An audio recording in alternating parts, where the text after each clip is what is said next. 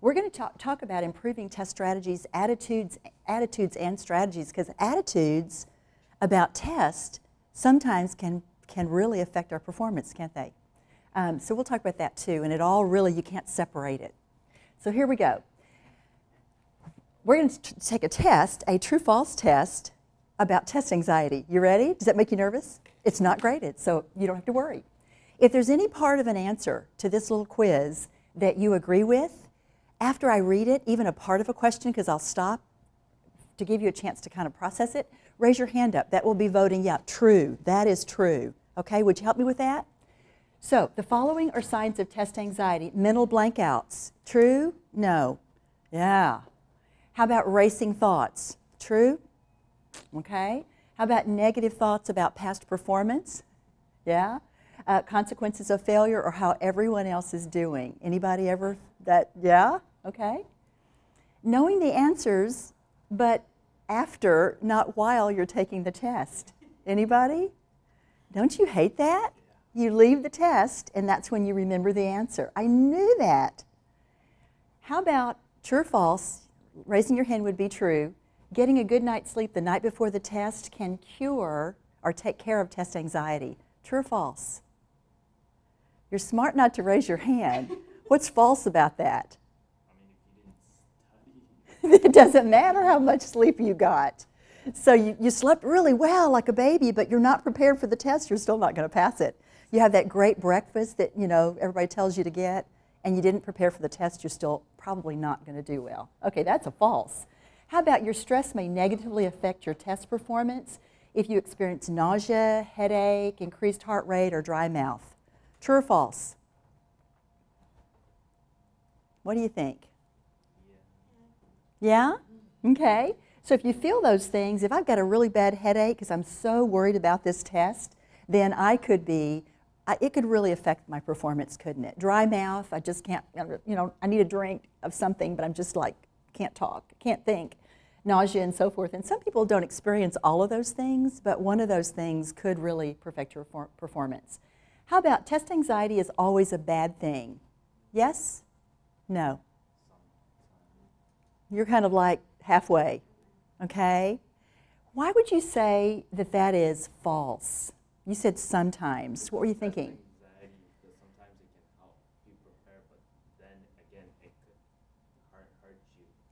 Because like if you're thinking about it all, how are you going to do, then you probably may not do well. But if you have some test anxiety, on the other hand, if you have test anxiety, it'll help you focus or prepare for it rather than just put it off. Okay, great answer. Absolutely. There's what they call facilitative anxiety and debilitating anxiety. Have you heard the difference in those two? Facilitating anxiety is what was just described very well, and that is we need some anxiety. Like performers, have you ever felt like just really nervous before you did a performance or sports or music or a test? And you felt good, it helped you do your best job on that test or in that performance. But that's the facilitating. It facilitates or helps you perform well when you have a little bit of nervousness. Someone called Madeline Hunter, that is part of a person who taught teachers a lot about good teaching, said, you need mild anxiety. That's a really good thing, okay? Debilitating anxiety is what just cripples you. It's that causes the heart rate to increase so fast that you just can't even concentrate, or the headache, or the dry mouth, or you're so worried about negative thoughts, I'm not going to pass, not going to pass. Those are the things that are debilitating, and that's when it is a bad thing. So one of the things we're going to talk about today is making sure that we think about having good facilitative anxiety, not the debilitating, crushing, I can't think of the answer, I'm not going to do well kind. Okay? What about this one? You will need a clearly targeted study plan for the weeks leading up to the test. True or false? Let me see your hands, or no? Yeah, there is no substitute, right, for just being well prepared. So we're going to look at some ways to be well prepared and making sure that you bring your best self, your best preparation to the study situation. So let's take a look. What I want to do, and you have a handout, and please feel free beside each of these slides to take some extra notes if you want to, if that's helpful. There are causes to test anxiety. It is normal, everybody throughout their lives feels some of it. We test in different ways. Those of us who have doctorates still feel like we're testing. When we talk to our employer about our performance, we might go back and get another degree. You know, everybody who is building this educational repertoire is going to feel test anxiety. It's very normal. One cause is you're unfamiliar with the test. What you want to think about is learning about the test and just saying, Professor, may I ask some questions? If you're not provided that information, that would be helpful to ask about. Is it how many multiple choice might there be? You may not get real specific answers. Sometimes you will. Is there true, false? Are there short answer? Okay, or constructed completion questions? Is there an essay or are there essay questions? That's going to help you to know how to prepare. And sometimes you'll know the point value for those items, and you'll also know, maybe be given a study guide to help you prepare that as well. So you'd ask some questions to yourself, to your colleagues, your classmates, and to your professor. What format does it use? And here are some of those. Constructive response, short answer. True, false, essay, you may have one, you may have more. Makes a difference, doesn't it? So you're kind of, before you even get in there, you're plotting out what might be the way you allot your time to take the test and not feel so nervous. What topics are covered and how much time do I have? One of the common questions is, will we have class after the test? You ever thought about that and asked that? You know, if I have a 2-hour chunk for this course normally, are we going to have an hour, you know, some of the time for the test and then I've got to finish before we have some more class time? Or can I devote the whole class time to the test? It can make a big difference, can it? And that's not a question that would be unreasonable. All right, another would be, you feel you haven't mastered the subject being tested. Sometimes you kind of have. You just feel like, yeah, I know it's on the test. I know it's important. It's been brought out by the professor, and I know that what sections in the book to cover, whatever materials I've been given. But there's no replacement for making an organized study plan. How many of you do that now? You kind of write down what you're going to do, like on a calendar, a day timer. You might consider doing that. Especially the bigger the test, the higher the stakes, the more points, like finals and midterms, it would really be a good idea. We call it chunking. When you take a project or a test preparation schedule and you break it up into, and you put it down in little chunks. This weekend I'm going to do this much. Next weekend I'm going to make sure I've gotten this done.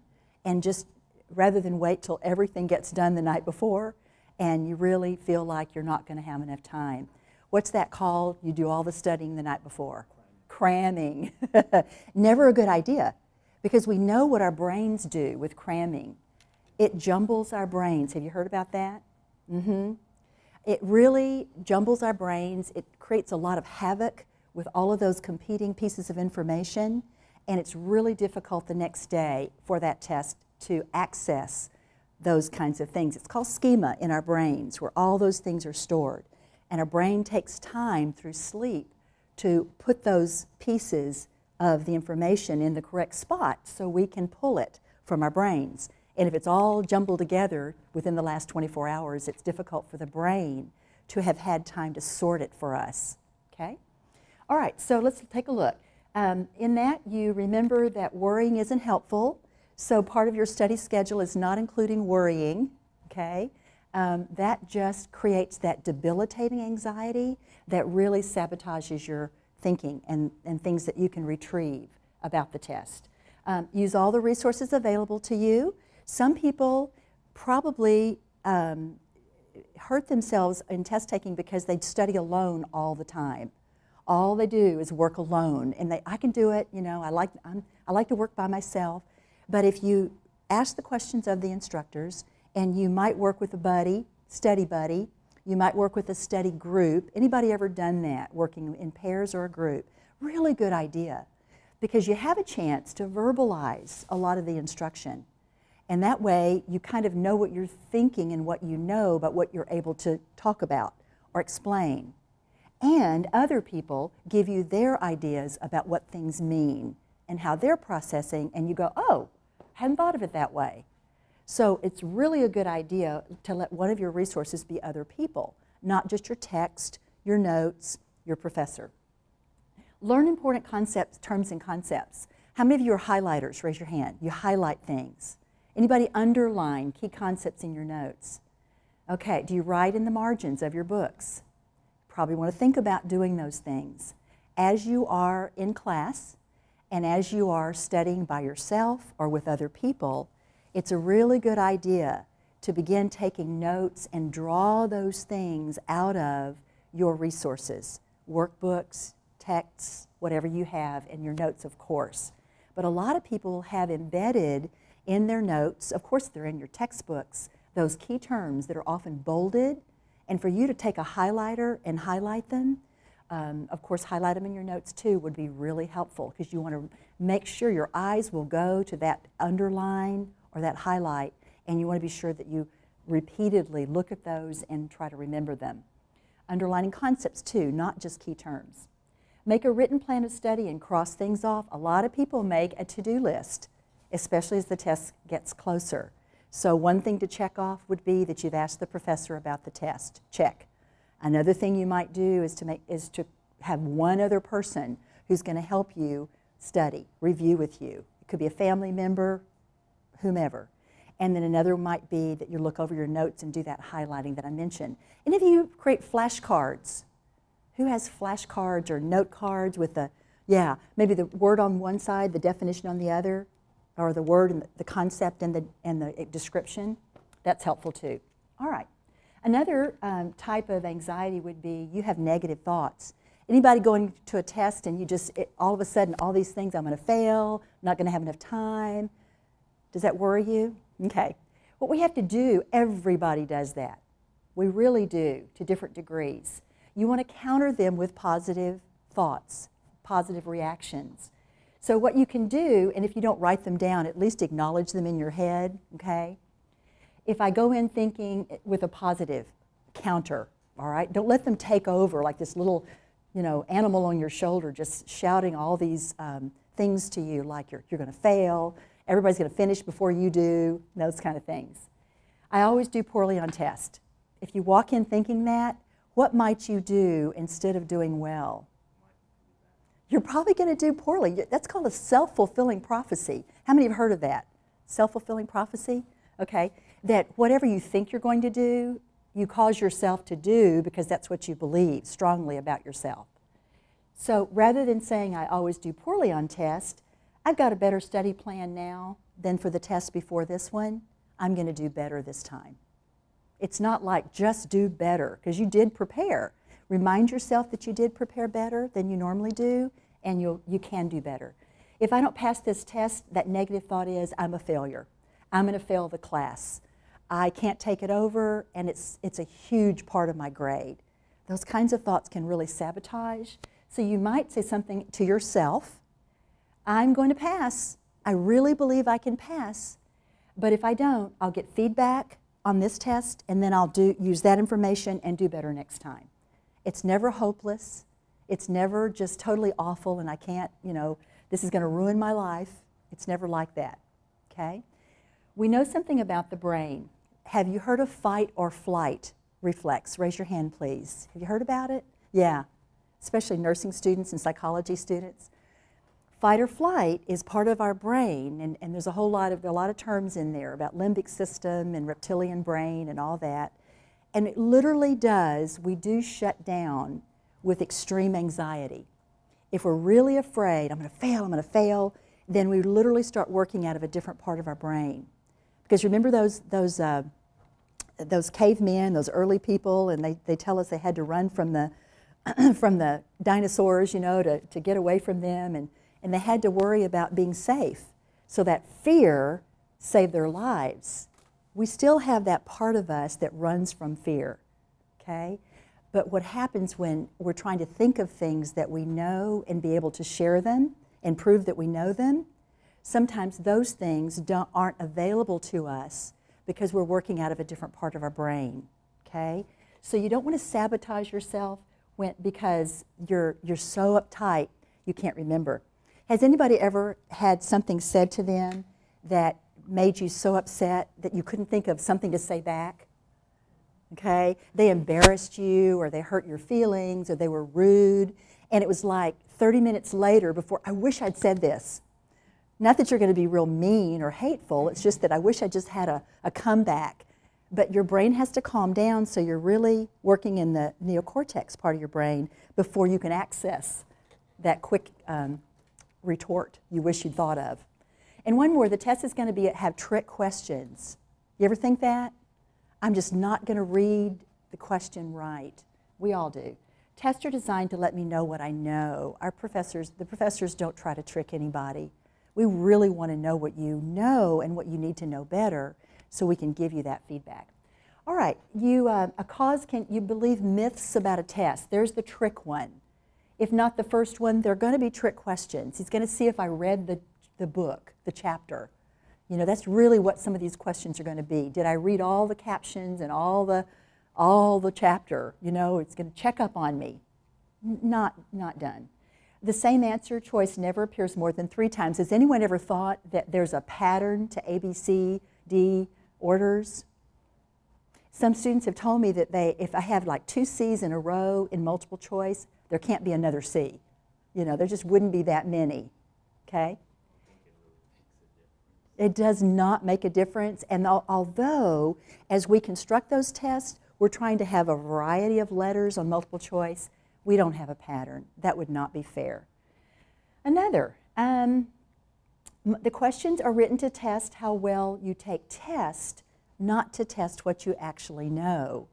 Not true. There's no real benefit for teachers, instructors to do that to you. So do you need to know good things, informed ways to take tests? Of course. That's what you're going to learn today in a minute. But still, it's not a gotcha. That doesn't benefit anybody. Myth tests are designed to have you answer each question really quickly, and you'll really not have time to answer all the questions. Hopefully you'd never feel like that you are not going to have enough time. If you come in and you feel prepared and you plot out your time, that's a really good thing to do. How many questions do I have? We'll talk about that more in a minute. And how much time do I have for these questions?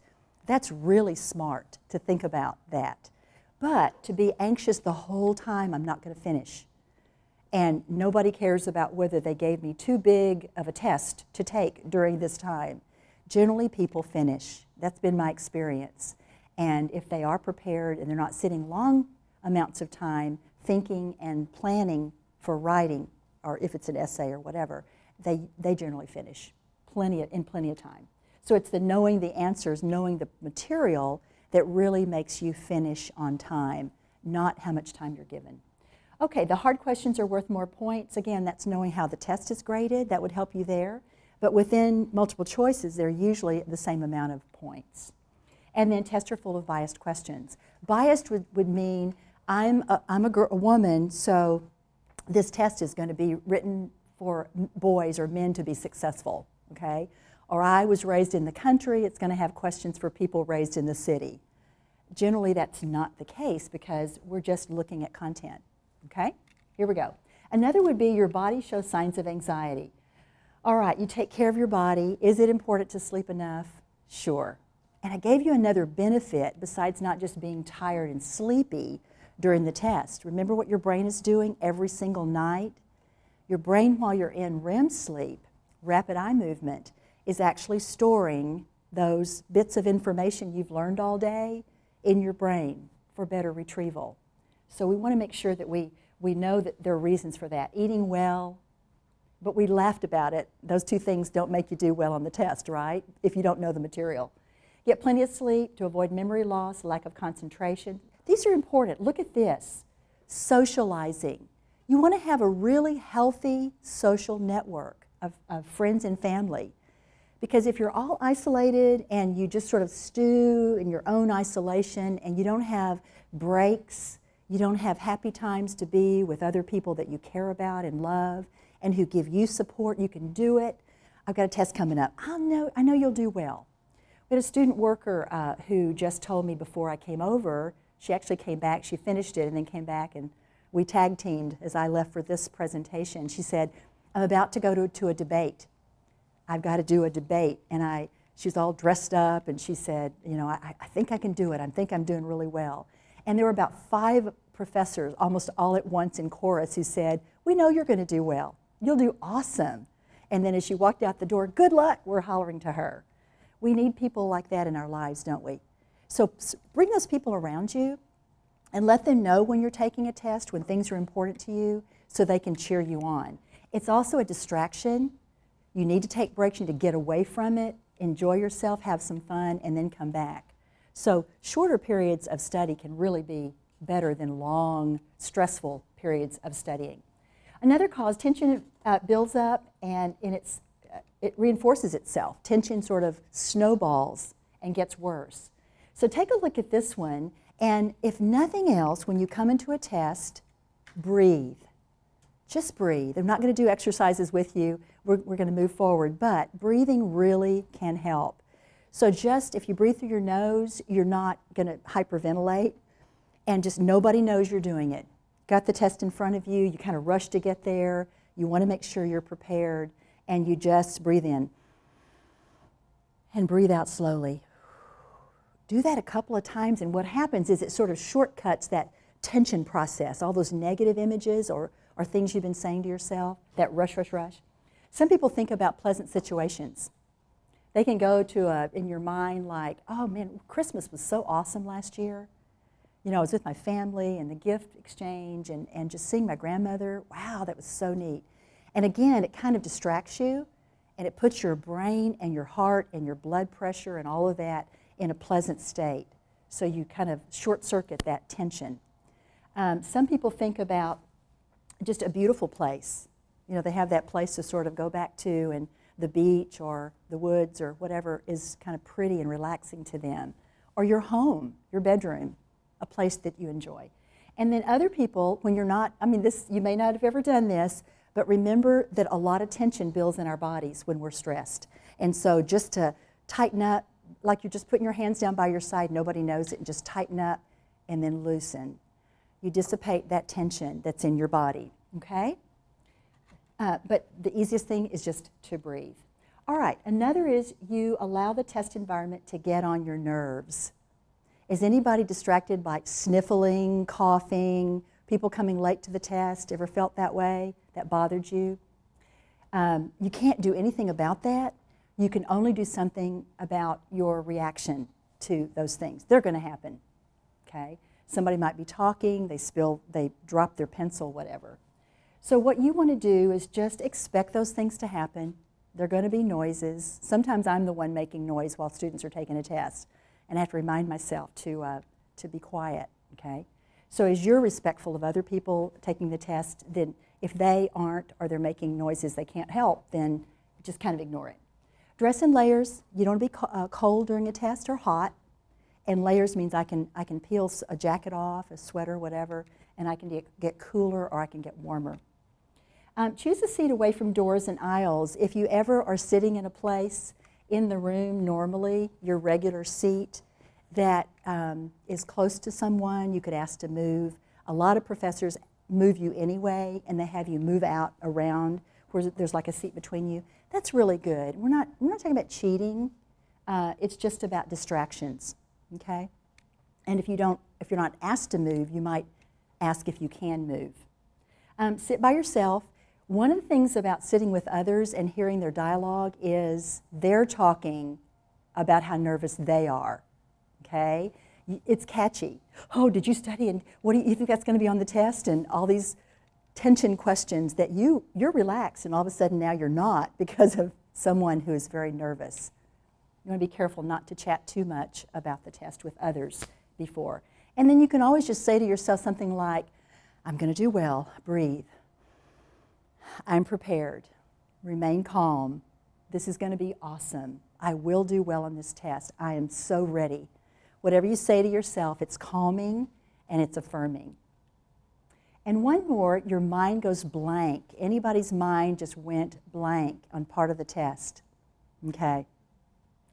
You arrive at the site in plenty of time, not rushing in at the last minute. That would be helpful, wouldn't it? So you've taken care of the logistics of getting there and having your pen or pencil, putting your materials away, silencing your phone, whatever. If you're hurrying at the last minute, then those things can bring tension. You don't want to have those. Skip difficult questions. If you hit a question that you just totally blank out on, be careful though that you don't skip like bulleting, you know, a particular item on a Scantron, and be sure that you come back to it. If you can write on the test, then you can mark it to make sure you go back and address those questions. Sometimes later, they're not so difficult because you've done everything else and now you've got your full concentration to give to that question and you're not worried about time. That helps a lot. If you go blank on your constructed responses or your essay, this is short answer, then you can always write down anything on scratch paper. They're saying write down anything related to that topic, and that sometimes jars your memory and helps you to think about, oh yeah, okay, it's coming back to me. And that way you can then transfer that to where you want to put your essay. All right, if I could ask, please, that do you know each other? Look around and see if you know each other. Ladies, do you know each other? You're about to get introduced to each other, okay? And gentlemen, do you know each other? Okay, I'm just going to give you about 2 minutes, please, to turn to a partner. And I know you can't see the slides anymore, but you've got them down there. And this is about the test anxiety slides. Would you introduce yourself to that partner, kind of scoot over with your chair just for this activity? Thank you. And discuss one new idea, like I haven't thought about that before. I think I might try it. Or you've been reminded about something that you do, it works, or you'd like to try that you heard about before. Okay? So thank you. Just about 2 minutes. Share, please, each one of you with your partner. Would somebody share what you shared with a partner? Something that was kind of new to you or sort of a good reminder of what you need to think about or would be helpful? Okay? This is what I said. That's what I thought I could do. Like, and when it said, like, I got a better study plan for this test than I had before. Mm-hmm. Something that I just learned. Okay, so that might work for you because rather than saying, last test I failed or didn't do as well as I wanted to, but this one I'm better prepared. So you think that's going to help you be able to sort of more successfully show the instructor what you know? Awesome. Somebody else? Something you thought about? Ladies? Discussing about how the schedule, like she already sort of has a schedule thing in practice, but I have never actually scheduled something. Uh-huh. And this past Monday, I was telling her that I had 3 tests, only thought I had 2. 3 in one day? Yeah, Oh day. my goodness. So I didn't study for the other one, so obviously I didn't do so hot. And I was also telling her that I used a study long day session on Sunday. Didn't sleep at all. Stayed up to the and the easy test I found and the hard test I passed. So I was just telling her that, you know, I need to like the way you said to take short little study. Yeah, it's study the breaks. Your brain gets tired. Yeah, yeah. Your brain gets tired, and when it's tired, your studying time isn't as effective, and yeah, it just all jumbles together. So what I do is the to-do list. You can do it on a calendar. You can just, are any of you make lists of sort of, here's what I have to do? You might want to, do you do it on like folder paper, like notebook paper, that kind of thing? Yeah. And then just you kind of cross through it or check it off as you do it. Yeah. You can do that because otherwise there's too much to hold in your head, right? And if you say, I've got Sunday, the day before the test, I'll just sort of, that's my time to study, and it's like, oh boy. What if you have questions? What are you going to say? Maybe like, yeah, like you were right. That's brain can only hold so much. It really is. Yeah, it really can. And so if you have questions or confused about something, you also don't have any resources, the professor or classmates. There's not time really to investigate further where you're confused. Go ahead and find your own seats again. Thank you so much for moving and working with your partner. I appreciate the time that you just gave to that and helping us. This is kind of like what it's like when you study together. You know, we're smarter together because we approach things differently. So thank you so much for that. All right, we're going to look at 2 more items before we go in about 20 minutes, about 15 really. And so I want to make sure that I've given you some tips for test taking that are really helpful. Multiple choice testing. When you get the multiple choice item, You want to read it very, very carefully. You're going to see in a couple of these that you want to be sure you're answering the question. Now, there's the thing about, can I write on the test or can I not write on the test? That makes a big difference, doesn't it? If you can write on it, you can circle things, like circle keywords or circle the main thing you're supposed to be doing. In education, teachers are looking at the ways to instruct students, ways to plan, ways to assess what they know. They circle those words on the test to make sure that you're not looking at a term in the test, in the item, multiple choice, and then you're thinking about, oh, all those things I know about that, and you're looking for something related to that. That one that you pick may not answer that multiple choice question, okay? There's a little bit of truth in that one, but that's not the best answer.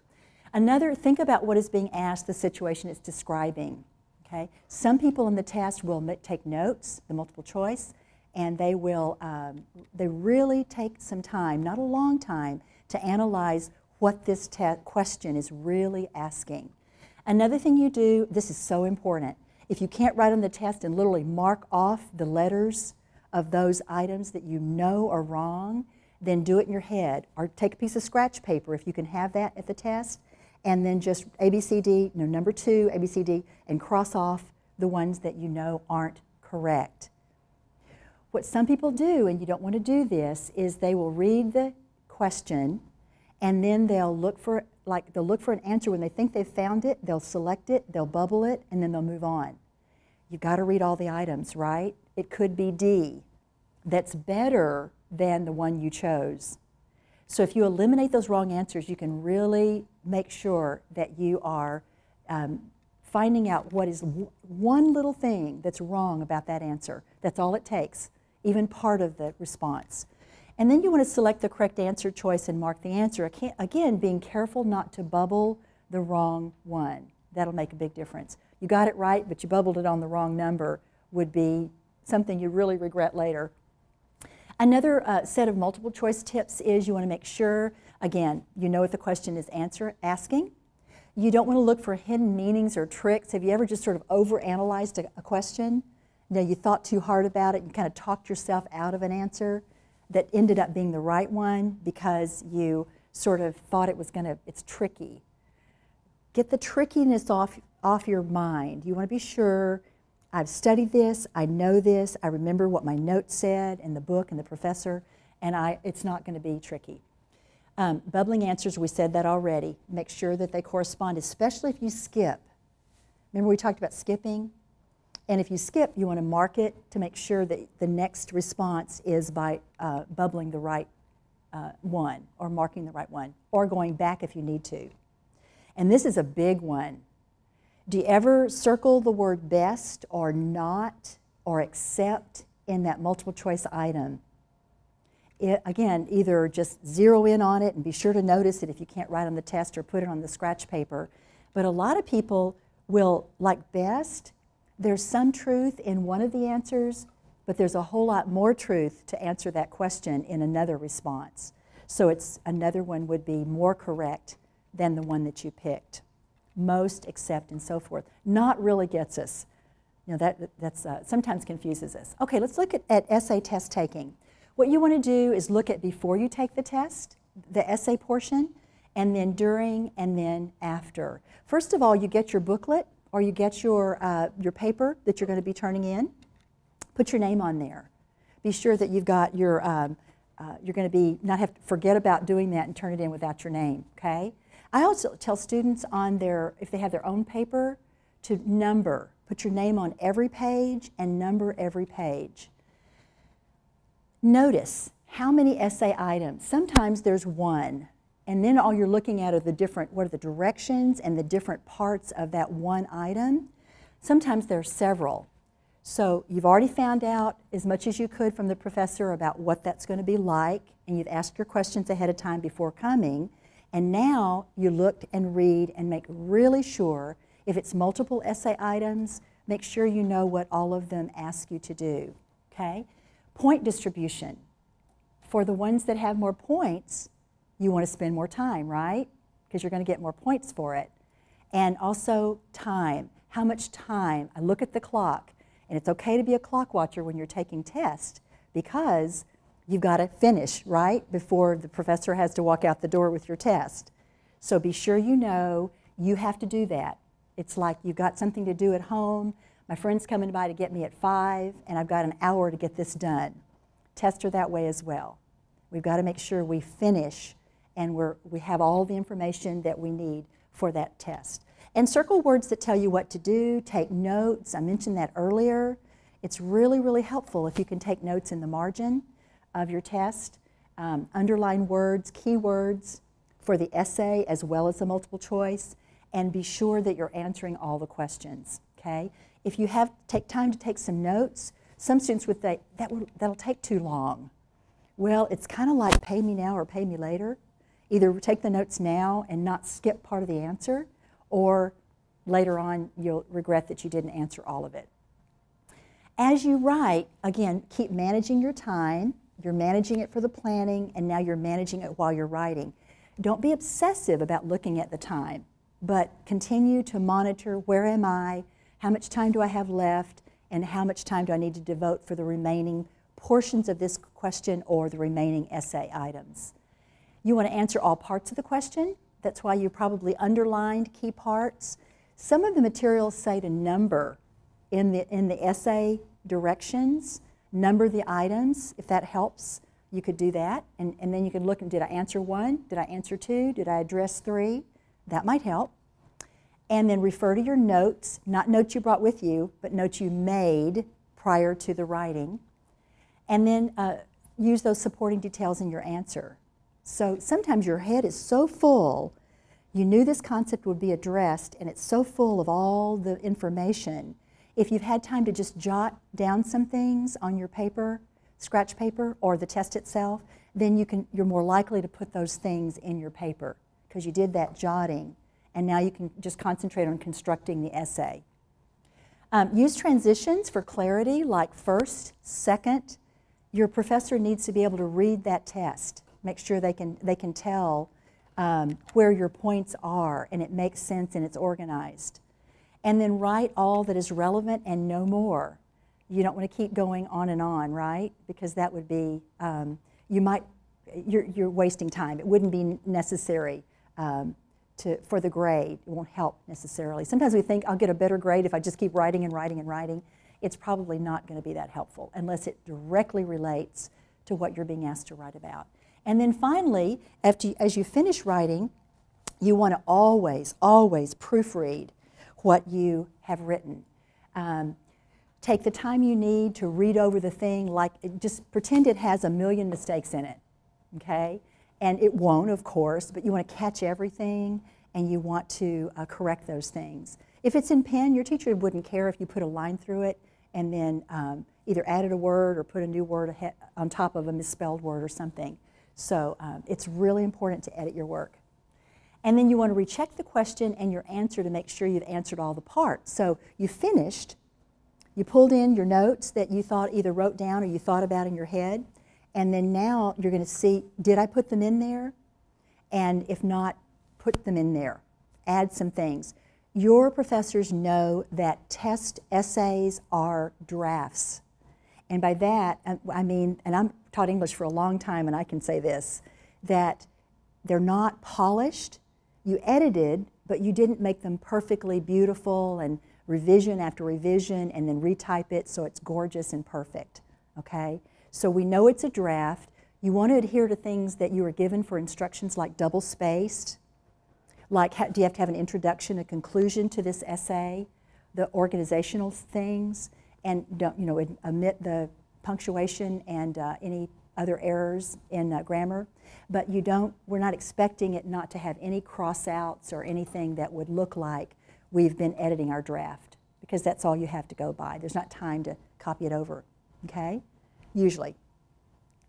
We are concluded. You have been an awesome audience, and I hope that you've gained some information that was helpful to you about test anxiety and about multiple choice questions and also about essay writing. And I wish you all the luck in your future test.